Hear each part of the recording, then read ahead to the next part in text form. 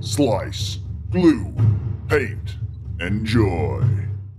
Good day to you all. Cragum here, and I'm showing you on a very shaky table a quick video on how I've gone about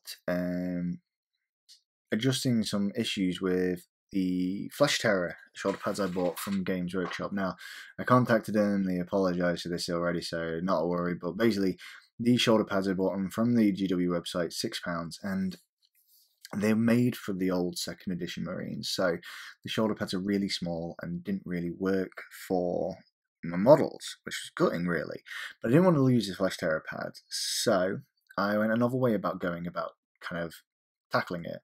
So as you can see here, what I did is I placed the shoulder pad on a back of a paintbrush, like glued it on. I sliced through the shoulder pad so that the icon's kind of like away from the rim and everything like that.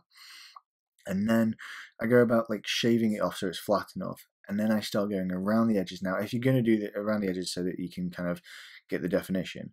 Now, obviously, if you're having the same issue with, say, another one of the shoulder pads from a different legion, which you're having the same issue, I highly advise this, but obviously this is probably one of the worst ones to cut out, really. As you can see, it was a pain in the arse to get this to kind of work. I mean, they're not all equal, but they are better than what I had, which was going to be nothing. So yeah, I mean, GW, like I say, they have apologised. They said they could send more out. They said they could send the replacement voucher replacing the amount I spent on them, which I have vouched for.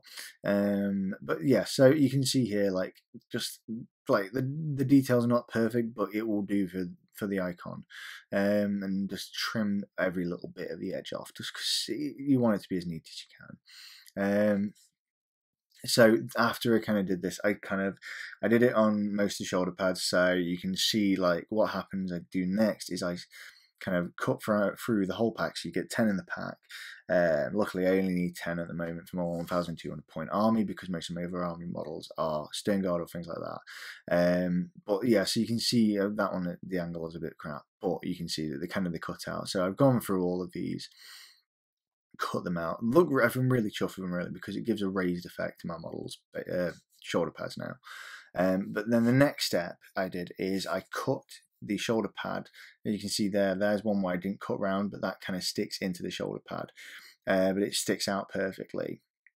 And what it is basically you shave off the shoulder pad to kind of like there, you can see. So you shave it off and then you stick over the top. So that was actually one of the cut ones from the pad, and then that goes onto there. So that basically that was too small for there, so that was kind of a waste. And then what I do is essentially kind of stick these onto the shoulder pads perfectly, kind of slice off a little area so that they've got a kind of nice little area to sit on. And then they look fine, and the flat thing doesn't get too bad. I did try moulding them and pressing, casting to try and do it, as you can see many a times. Massive fail each time. But yeah, so I'd highly advise against it because it doesn't work the best. You don't get the same detail. But yeah, so there you go. So there's what it came out like. They are awful. They are really, really bad. Was not happy with myself, as I'd wasted a large amount of green stuff as well, trying multiple times to do it. So yeah, it didn't work. So this is a great method, I think. It will work out great, and I'll hopefully post some of my Flesh Terrors very soon when the situation comes.